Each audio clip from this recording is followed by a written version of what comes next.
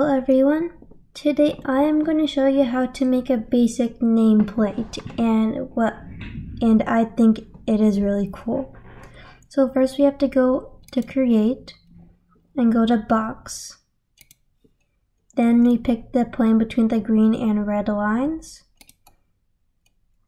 So yours nameplate can be any size you want, but I prefer 50 by 200, like that. Just make sure the width is longer than the length. Like let's say you want 100, if that's what you want. Like you can just experiment with different lengths. Then we're going to change the height to 5. And I'm going to change the spec to 200. Operation new body please. Then you can press OK.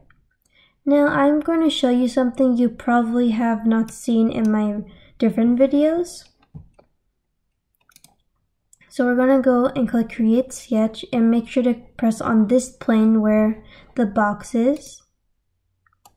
And you see we have to flip it over, since we're going to put our name or whatever on it. So I don't have any of the things I want to use. We want to create text. So we're going to go under create and it says text right here. I'm just going to move the sketch palette really quickly. And then you're going to choose where you want the text. If you have an older version of Fusion, you might just have to click on this spot. But since I have a newer version, I have to choose the box. And then it says sample text right here. So you type in your text right here. And it's better to do it in caps locks. So I'm going to just type in Fusion 360. And if you have the alignment feature, you can align in the middle or something. To me, that looks like really small.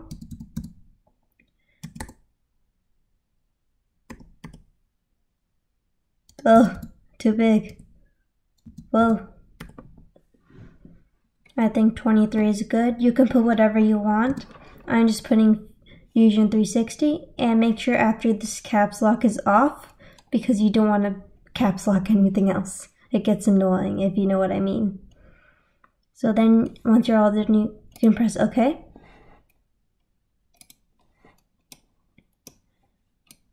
Just make sure the notifications don't get in your way. So I'm going to press finish sketch. Now we have this sketch right here. So now you might ask what to do now. This sketch does not actually appear if you do 3D print. So we're going to make another sketch. So click create sketch, and now you see that I am on the front view. So go to that view and then press this plane where your box is at. And we are going to be creating a curve. So you can use a split line or the arc, it really does not matter. Let's try the arc because split line's pretty easy to do. I'll just show you the arc. So it's a 3-point arc I chose. So you make 1 point. Then it usually does this, which that's why I don't use the arc that much.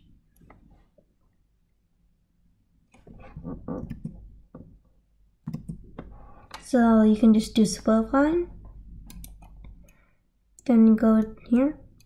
If you don't know how to do this, that is okay. You can just go to my create sketch video and see how to do it. So you choose the curve. Make sure it's not like this because then that's not printable if you are going to 3D print it.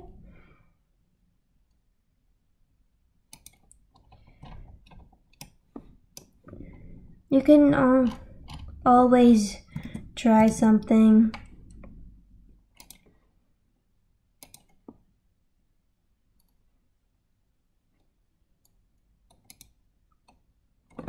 That looks a bit too tall.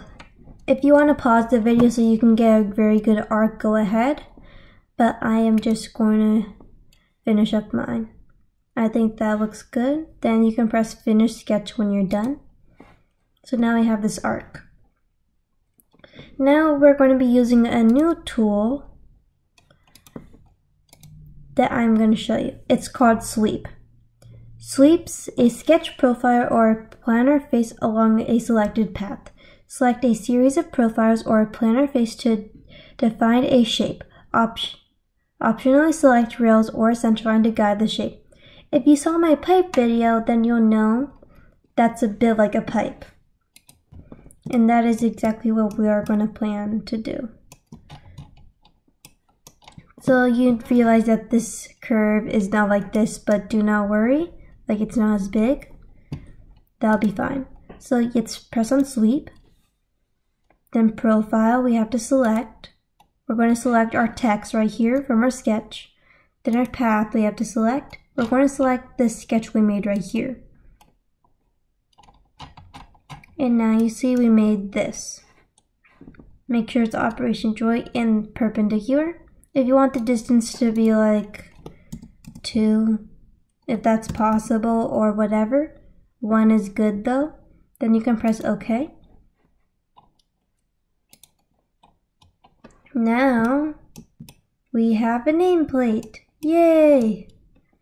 So if you want to go back and edit the text, you can click here, like right click, then you can say edit sketch.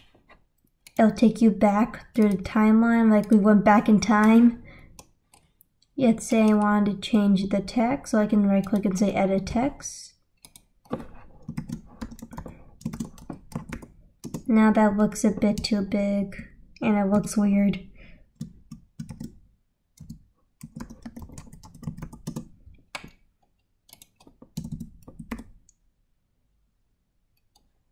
So that looks good. Then let's title finish sketch and let's see how it comes. So now it looks like this. Also, if you put your text outside of the box, it might not show up or it might not be printable. So just keep that in mind that it's in here. So now this is printable. If you want to let's say this nameplate's still too big, you can always go to extrude. Then say operation cut, so it makes this. Let's do the same for the other side.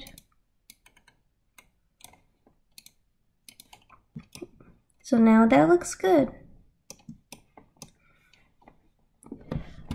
Also, if you want to save this, don't forget to.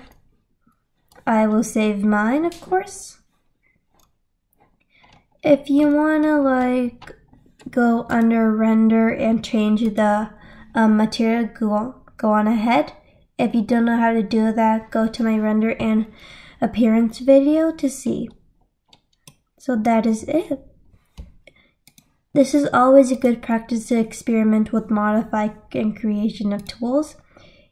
And also, if you have any ideas for a tutorial, please let me know and I'll love to figure it out for you guys.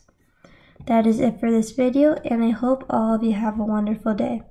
Bye!